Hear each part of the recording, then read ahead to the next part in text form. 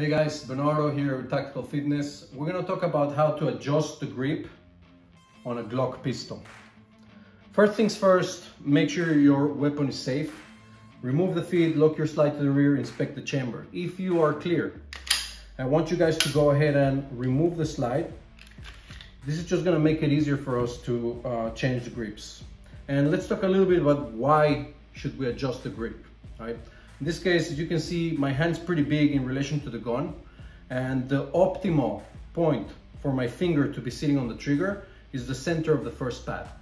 So if you feel like your finger is too big, it's not sitting in the right place, or too small, you might have to adjust the size of the grips to kind of like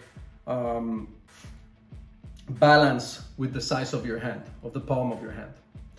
So once I've determined which grip I'm going to need, I need to remove, okay? Using this punch, I'm going to remove the original pin that's sitting on the gun. And all I have to do is push it down, and I am keeping it inside of this tape roll to make sure I don't lose it.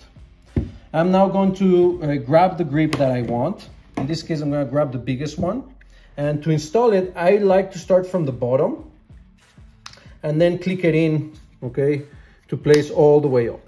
Once you hear that click and you can see it's almost sitting perfectly, all I have to do now is place the second pin. Now, some of you might not know this, but your Glock comes with two pins. As you can see, the original one is smaller than the secondary one. And you're gonna need the secondary one to make sure that it's gripping, okay, the additional backstrap that you put on the gun.